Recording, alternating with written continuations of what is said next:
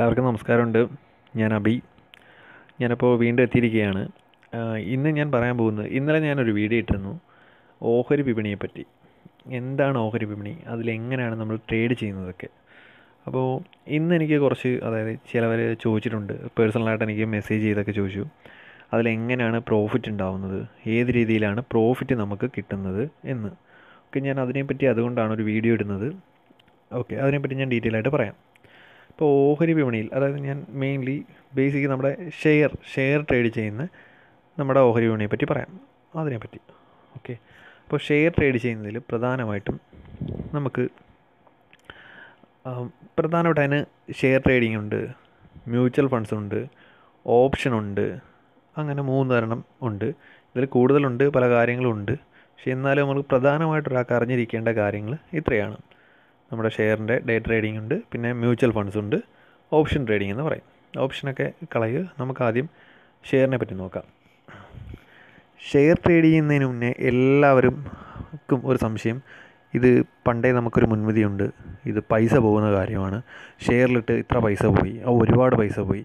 അതൊക്കെ ആളുകളുടെ ഒരു വെറും മിഥ്യാധാരണയാണ്. കാര്യം അങ്ങനെ പോയിട്ടുള്ളവരുണ്ടാവാം, വീണ്ടും വിചാരമില്ലാതെ പ്രവർത്തിക്കുന്നവർക്ക് പല പൈസയും പോകും. പക്ഷേ അത് നമ്മളല്ല. നമ്മളൊരു ഇൻവെസ്റ്റ്മെൻ്റായിട്ട് കാണുമ്പോൾ ഷെയർ എന്ന് പറഞ്ഞു കഴിഞ്ഞാൽ ലോകത്തിലുള്ള എല്ലാവരും വിശ്വാസം അർപ്പിക്കുന്ന ഒരു ഇൻവെസ്റ്റ്മെൻറ്റ് മെത്തേഡാണ്. അപ്പം നമ്മൾ ഒരാളായിട്ട് അത് വിശ്വസിക്കാതിരിക്കേണ്ട കാര്യമില്ല. അപ്പോൾ ഇതിനകത്ത് നമുക്ക് പൈസ കിട്ടുന്നതിനെ പറ്റിയാണ് ഞാൻ പറയുന്നത്. ഓക്കെ, അതിനു മുമ്പ് ഞാൻ പറയാം, 2 രീതിയിലാണ് പ്രധാനമായിട്ടും നമ്മൾ ട്രേഡ് ചെയ്യുന്നത്. ഒന്ന് നമ്മൾ നമ്മുടെ ക്യാഷ്, നമ്മുടെ കയ്യിലുള്ള, ഞാൻ ലളിതമായ ഭാഷയിലാണ് പറയുന്നത്, ടെക്നിക്കൽ വേർഡ്സിലേക്ക് പോകുന്നില്ല. കാര്യം നമ്മളെല്ലാവരും തന്നെ കുറച്ചറിവുള്ളവരാണ്. അപ്പം നമുക്ക് മനസ്സിലാവുന്ന രീതിയിൽ പറഞ്ഞാൽ മതി എന്നുള്ളത് കൊണ്ടാണ് ഞാനിങ്ങനെ പറയണത്. അപ്പോൾ നമുക്കതിനകത്ത് വേണ്ടുന്നത്, ഒന്ന്, നമ്മുടെ കയ്യിൽ ക്യാഷ് ഉണ്ട്, നമ്മൾ ആ ക്യാഷ് കൊടുത്ത് ഷെയർ മേടിക്കുന്നു. 2, നമ്മുടെ കയ്യിൽ പൈസയുണ്ട്, അത്രത്തോളം ഇല്ല, എന്നാലും അതിന് നമുക്ക് അവരൂടെ കുറച്ച് കോൺട്രിബ്യൂഷൻ തരും, നമ്മളിത് രണ്ടും കൂടെ ചേർത്ത് ഷെയർ നമുക്ക് മേടിക്കാം. അപ്പോൾ ആദ്യത്തത്, എൻ്റെ കയ്യിൽ ക്യാഷ് ഉണ്ട്, ഒരു 10,000 രൂപയുണ്ട്, ഞാൻ ഷെയർ മേടിക്കുന്നു. അപ്പോൾ അങ്ങനെ ആകുമ്പോൾ ഞാനിപ്പോൾ ഒരു 10,000 രൂപ എൻ്റെ കയ്യിലുണ്ട്, ഷെയർ മേടിക്കാൻ പോവാം. 10 രൂപയുടെ ഷെയർ മേടിക്കുന്നു.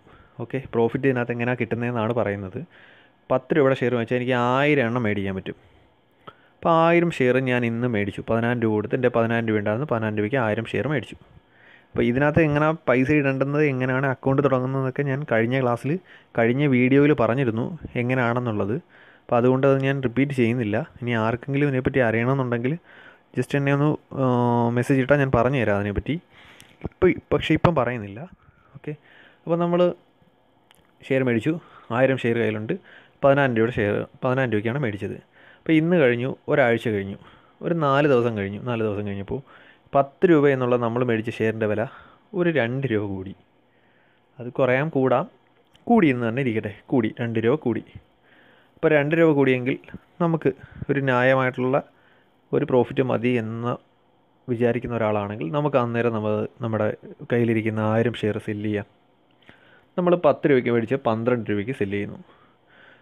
നമുക്ക് ഭയങ്കര ലിക്വിഡിറ്റി ഉള്ള സാധനമാണ് ഷെയർ എന്ന് പറഞ്ഞാൽ. അതായത് നമുക്ക് സെല്ല് ചെയ്യണമെന്ന് വിചാരിച്ചാൽ സെല്ല് ചെയ്യാം. അപ്പോൾ തന്നെ നമ്മൾ സെല്ല് ചെയ്യുന്നു, ഓർഡർ ഇടുന്നു. ഓർഡർ പ്ലേസ് ചെയ്യുന്നതിനൊക്കെ ഞാൻ പറഞ്ഞുതരാം വേറൊരു ക്ലാസ്സിൽ. അപ്പോൾ ഇത് നമ്മൾ ഓർഡർ ഇടുന്നു, നമ്മുടെ സെല്ലാവുന്നു. അപ്പോൾ തന്നെ നമ്മുടെ കയ്യിലുണ്ടായിരുന്ന 1000 ഷെയർസ് അവിടെ സെല്ലായിട്ട് കാണിക്കും. നമ്മുടെ അക്കൗണ്ടിലേക്ക് നമ്മുടെ പൈസ ക്രെഡിറ്റ് ആയതായിട്ടും കാണിക്കും. അതായത് 10,000 രൂപയ്ക്ക് മേടിച്ചത് 12,000 രൂപയ്ക്ക് സെല്ല് ചെയ്തു.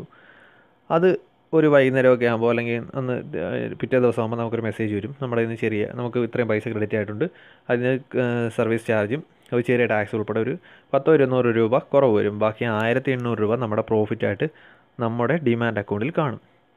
ഈ 12,800 രൂപയാണ് കാണുന്നത്. 11,800 രൂപയാണ് കാണുന്നത്. അതിൽ 1,800 രൂപ നമ്മുടെ പ്രോഫിറ്റ് ആയിരിക്കും. ബാക്കി 10,000 നമ്മൾ മേടിച്ച പൈസയാണ്. അപ്പോൾ 1,800 രൂപയാണ് നമ്മുടെ പ്രോഫിറ്റായിട്ട് നമുക്ക് കിട്ടിയത്. അത് നമുക്ക് വേണമെങ്കിൽ തിരിച്ചെടുക്കാം, അന്ന് തന്നെ എടുക്കാം.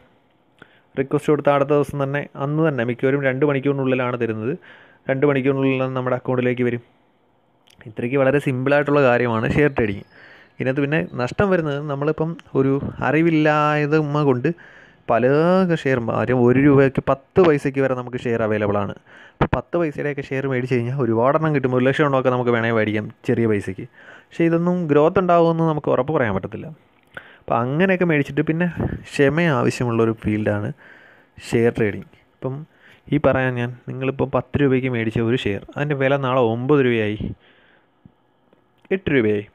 ഓക്കെ, നമ്മൾ ഒരുവിധം നല്ല കമ്പനിയാണെങ്കിൽ നമ്മളത് നോക്കിയിരുന്നു കഴിഞ്ഞാൽ അത് പെട്ടെന്ന് എടുത്ത് ചാടി കൊടുക്കാൻ പോവുകയാണെങ്കിൽ നമുക്ക് നഷ്ടം വരും.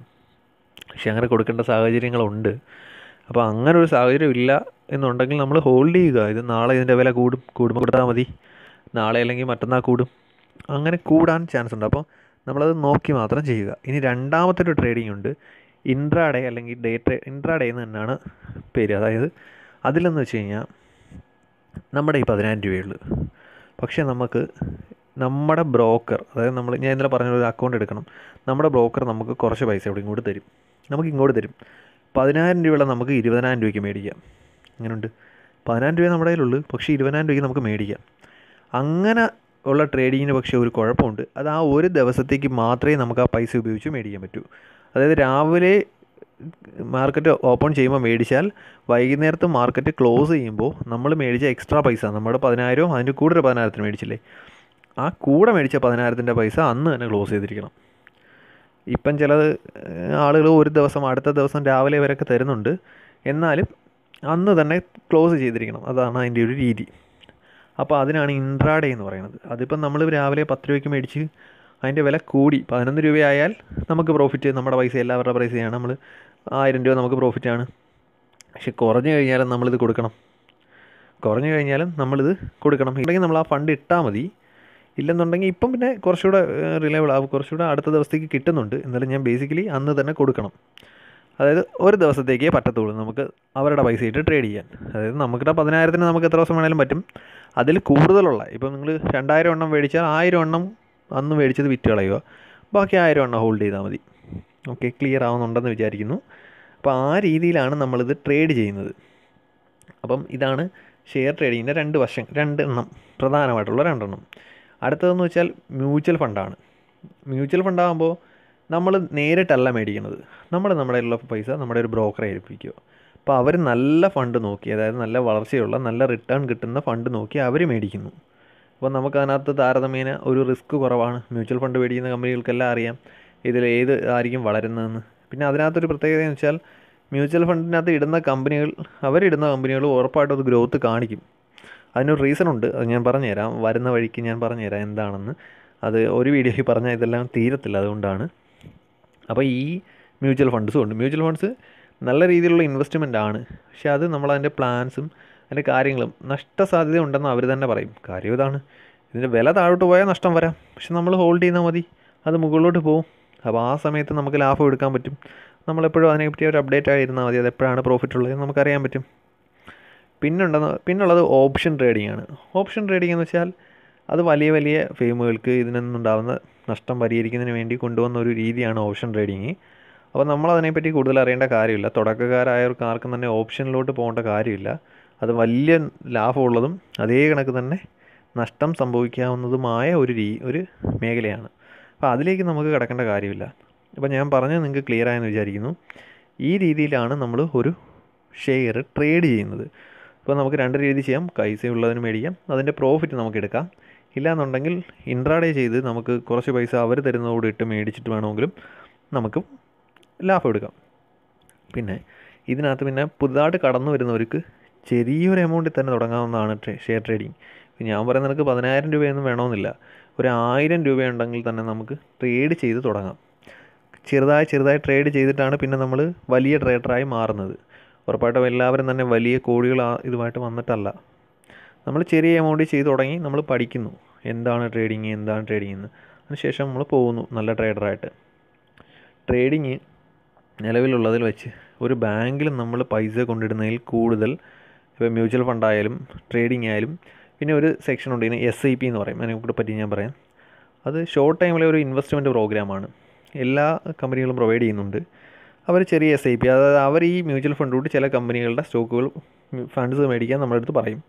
അപ്പോൾ നമ്മൾ ആ പൈസ ഇട്ടിട്ട് അവർ നമുക്ക് വേണ്ടി അത് മേടിച്ച് തരും.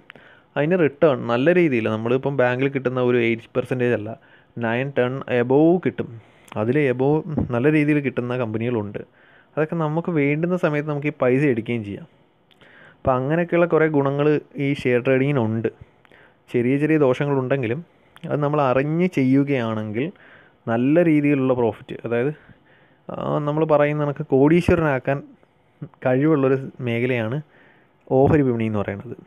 അപ്പം ഇത്രയും കാര്യങ്ങളാണ് ഞാൻ ഇന്ന് പറയാൻ ഉദ്ദേശിക്കുന്നത്. ഇത് ഞാൻ വളരെ താഴ്ന്നോട്ടിറങ്ങി ഒരു എല്ലാവർക്കും മനസ്സിലാവുന്ന രീതിയിലാണ് പറഞ്ഞേക്കുന്നത്. അപ്പോൾ നിങ്ങൾക്കെല്ലാം ഇത് മനസ്സിലായെന്ന് ഞാൻ വിചാരിക്കുന്നു.